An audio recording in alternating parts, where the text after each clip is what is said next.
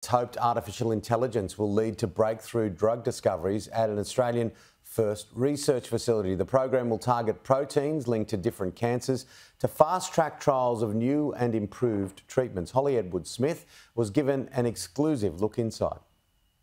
Looking at how the building blocks of life can prolong ours. This world-class facility at the Bio21 Institute in Melbourne will put different proteins under the microscope. The aim is to transform basic cancer discoveries into new treatments. Most people think about cancer and think, oh, we've got to save lives. Yes, that's incredibly important. But just as important is finding new treatments, new approaches, new drugs. And that's very much what this program is doing. A $2 million donation from the Australian Cancer Research Foundation will bankroll breakthrough technologies, including artificial intelligence. AI in diagnosis of cancer, AI in predicting structures, AI in predicting drugs that are, well, compounds that can be turned into drugs. So it'll be huge change.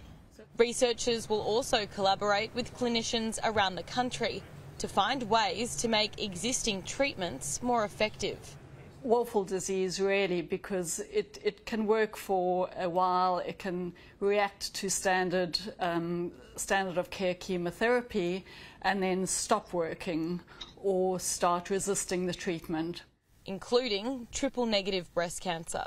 And what this protein does is it makes the breast cancer resistant eventually to the drug treatment. So we want to turn this protein off.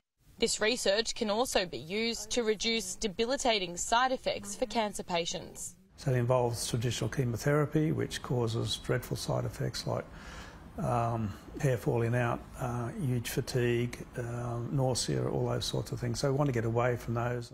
Before AI can be used to its full potential in drug discovery, the technology needs to be developed further.